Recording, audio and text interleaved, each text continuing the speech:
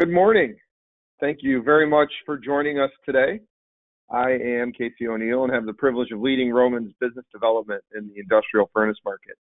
I am joined by Dave Pridmore, application engineer here at RoMan. And like many of you right now, I am presenting to you from my house, but working very hard to stay connected to everyone using technology. I just want to start off quickly by saying that in the midst of all this chaos and unsure time, just know that RoMan is fully operational, and we're here to support you as you heat treat parts, going to save lives, provide for defense, and keep transportation moving, and also as you build furnaces for that purpose and work on them. 2020 is RoMan's 40th year in business, and in that time, we have grown into a global leader in high-current water-cooled transformers. Our continuous pursuit of innovation has brought IGBT MFDC technology for use in high-temperature furnaces. If you go to RoManMFG.com, knowledge/webinars, you can find a webinar where we detail the technical aspects of this technology. Today, we're just going to discuss a recent install of an IGBT MFDC system on a vacuum furnace that's used for various long-cycle, high-heat runs at a Bodycote facility. One quick note before we get started, in your GoToWebinar control panel, there's a section that allows you to send us a message or a question. As we're presenting this case study to you, if any questions do come to your mind or you have any comments, please send them to us. We can address the questions when we're finished. And if you'd like, we'd obviously love to share your comments as well. So with that, Dave, why don't you start us off by telling us a little bit more about the project? Casey, great, thank you. Welcome everybody. I hope everybody's staying safe out there. As Casey mentioned, we recently installed our IGBT MFDC technology at Bodycote. This was at a facility in Rancho Domingo, California, and it was a very large vacuum furnace with 4 VRTs heating the door of the furnace, the roof of the furnace, and then 2 VRTs heating the side. And our overall goal and strategy for replacing these VRTs is to kind of do it in stages. So here's another view taken a little bit closer. This right here was the VRT that we were replacing. It's a 315, hold on one second. My screen sharing is paused. Are you guys able to still see my screen? I think we're still good. Okay, so let's go back to that. So here's the 315 kVA VRT that we were replacing, and then the furnace to the right here. And the reason Bodycote came to us in the first place was there was a malfunction in the VRT, and they had some interest in new technology, and as well as some of the maintenance issues they had with the long water-cooled cables. There were multiple 50-foot or longer water-cooled cables coming from this VRT to the furnace, and they had to replace one of them, and it really caused them to look into ways to avoid that kind of issue in the future. Just one quick other thing, commercially, I know that one of the, aside from what Dave just mentioned, another appeal that our system had over just replacing the VRT was our lead time. We typically stay under 10 weeks to deliver our systems, and I know that in a lot of cases the delivery on other systems are significantly longer than that.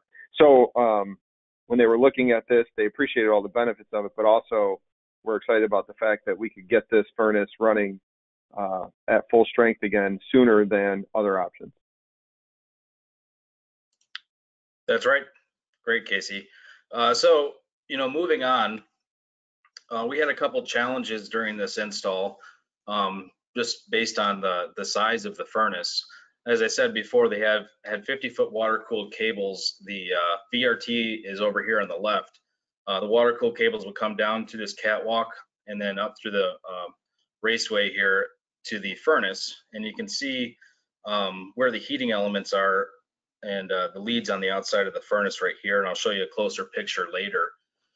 But looking at our technology specifically, using these long high current secondaries add a lot of unnecessary impedance through inductive reactance in the secondary. So you can imagine that secondary loop is about 100 feet in diameter, and that would be a lot to add to the inductive reactance, as well as create inefficiencies. So here's a closer look at the bottom of the furnace. The VRT itself was arranged with a secondary delta configuration, and then going up to the furnace, there was a external Y configuration in this bus bar here. So our IGBT MFDC technology requires single-phase heating elements. So we need even number of connection points outside the furnace. So with this, we were able to connect our technology to this because it's externally connected. We ended up removing this bus bar and had three separate single-phase heating elements. So just as a summary for the system that we did replace, it was a replacement of a 315 kVA VRT, and our product offering was 3 single-phase MFDC transformers and control, and the value offering for our customer was close coupling and removal of a lot of water-cooled cables. So just to go off of that, if you look at the water-cooled cables here, we pulled probably about, I want to say 600 pounds of copper through water-cooled cables off of this furnace. And we thought this would be quick work, but it ended up taking us almost the full day, first day of the retrofit. So we had to work a little extra harder in the following days. And then the next step was and to— just real quick, one thing, Dave, I want to make sure we mention. One of the questions or concerns that Bodycote had was how this system could possibly impact their NADCAP. And we actually had a conversation with NADCAP, and basically the conclusion was it really has no impact on that NADCAP certification other than the furnace passing the survey, which we'll get into later. But just from a retrofitting side of things, it doesn't have any impact on a furnace or a heat treater's NADCAP certification. Yep, that's right. So moving on, here is our actual transformer here. The next step was to weld the brackets onto the door of the furnace, and our RoMan's product offering was a 123 kVA transformer with a 56 volt secondary. And yes, that's right, that's a 123 kVA transformer. With our control, we increase the frequency of our output from 60 hertz to 1000 hertz, and that allows to make the transformer so much smaller through smaller magnetics. So there were 3 of these transformers then mounted to the door of the furnace. Of course, one of the most critical things with any operation is water flow and cooling. So this was the return water manifold on the right here. You can see how many different lines they had. We ended up adding another manifold onto the water output, which is what you can see on the left. And this is the water tubes to our control and both our transformers. We ended up actually adding on to here flow meters after this point, after we had initially hooked it up. And here you see the control on the left, and you see the breaker and the 3-phase upstream here at the bottom left. And then we mounted our control panel on a stand right here. And right here you can see the output of the control through these black conduit hoses. And then before you saw a picture of this raceway from the front, now you see it from the back. And you can see just this is where our 4-aught cables are coming up through this conduit here. And of note, there's no water cooling in this, so it's just cables inside there. So Dave, just to clarify, that track with the new cables in it, was that dedicated for this particular VRT, and was it full before we removed everything? Oh yeah. So on the left side here of this picture, you can see how much space we saved by removing cables and water lines on the left here by reducing that. And that was really the selling point for this customer, was you can imagine this furnace is huge and it's got water lines all over it, and they're trying to reduce that kind of overall maintenance issue. Because actually what happened was there was a water line on top of the furnace, and it created a lot of work to try to fix that water cable, water cooled cable. All right, so here at the bottom of the furnace, this is everything mounted and connected properly. We have our primary connections coming up through that raceway. We have our 3 transformers, 2 here on the right and 1 on the left. We have water cooling going to the transformer itself, and then we have our secondary connections going to the heating elements above. At a later point, we're going to put some protective covering over this, but this picture just kind of shows the general arrangement. So we took that VRT transformer that was across the way on the platform, and we brought the transformers right to the bottom of the furnace, as you can see here. And at that point, after everything was connected, we had water, we had electrical connections, we had integrated the control panel into their HMI PLC, and we ended up using a 4 to 20 milliamp signal conditioner. So we were able to use the same signal that would go to the VRT, and with some kind of adjusting in our control, we were able to match that. So the next and final step was to do a survey run. And so here is one of their workers getting ready to do a survey run. We closed the furnace at this point. We got down to vacuum, and he trimmed it as necessary. And as Casey said earlier, once it trimmed, it didn't affect any kind of, it heated fine. And so this has been in place now, and the customer's currently using it, and it's working fine. So, in summary, we had a 315 kVA VRT that we replaced with 3 MFDC transformers with our IGBT control. So with that being said, thank you very much. And yeah, like in most cases on typical vacuum furnaces, you typically just have one main power supply. With this one having 4 power supplies, powering different sections of the furnace. One of the concerns was how will having a totally different type of power supply just on one zone impact the overall function of the furnace.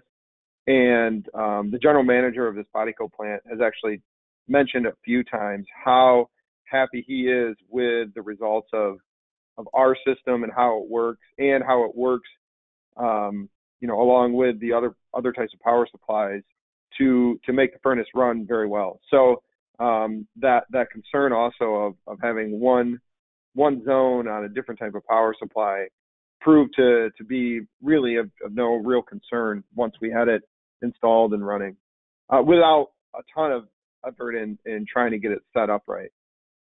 So anyways, yeah, with that, we didn't get any questions. We're going to, we'll send out a recording of this just so that you can watch it later. For one, I just want to say I appreciate everyone getting on. I hope that this was beneficial to you, just to kind of see this technology in action. I know we've talked about it quite a bit. I've been to many of your facilities and reviewed it. So it's fun to be able to show you a real life example of it. I do want to say thank you to Bodycote, for installing this, in their facility, but also, they really, I know that they try to push the envelope when it comes to technology and seeing what's new and what's out there that can help them improve. And I do appreciate them allowing us to present this as a case study. I do have one question, Dave, you can touch on this. Why was the IGBT MFDC solution a better option than just RoMan AC transformers with SCRs? Sure. So I'm sure, Casey, you've talked about this all the time, but an AC versus an IGBT option, with AC transformers, you operate at 60 hertz. So the transformer itself, whether it be air cooled or water cooled, requires much larger magnetics. When we increase that frequency, we can make the transformer so much smaller. The other factor is we rectify the 3 phases up front to not only create 3-phase balance, but also to use high voltage transfer of energy, kind of just like Tesla and Edison did years ago. So instead of transferring energy via 480 volts, we're transferring it via 650 volts, which is that 3-phase rectified. So that DC current goes through our IGBT control and gets turned on and off at a rapid rate at 1,000 hertz. And so that it's a much more energy efficient way of delivering energy to your process. Very good. Well, without any other comments or questions, we'll go ahead and wrap this up. Again, I just want to say thank you to everyone that joined us today. You know, if you are a heat treater, this is a great option for a lot of different applications and it will produce energy savings, which obviously go right to your bottom line. For OEMs, I know that there are a lot of different types of furnaces that you all build, and wherever you can build a single phase type connection for resistance heating, this is going to be a great option for that. And then obviously for companies that do a lot of service work on furnaces in different heat treating companies or captive heat treaters, you know, as power supplies start to fail, there's a lot of opportunity to add this particular system to your catalog of services that you provide. You know, so anyways, I just want to say thank you, and you'll get a recording of this. So if you do have any other questions on this, please feel free to reach out to me or Dave, and we'll make sure we answer your questions. With that, have a great day, and we will probably talk to you soon. And stay safe and healthy. All right. Bye, everybody. Thank you.